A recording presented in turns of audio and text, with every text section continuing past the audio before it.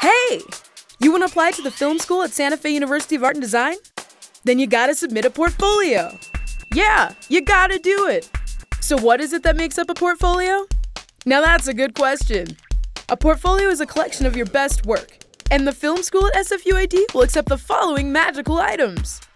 Film, no more than 5 minutes of your best work. Writing, no more than 10 pages of your best work. Other art, no more than 10 images of your best work. If your work wasn't originally created in a digital form, then you gotta convert it to digital. Why digital? Because you must submit your portfolio through SlideRoom as a part of your online application to the university. So let's recap. Apply to Santa Fe University of Art and Design, collect your best work, and submit through SlideRoom.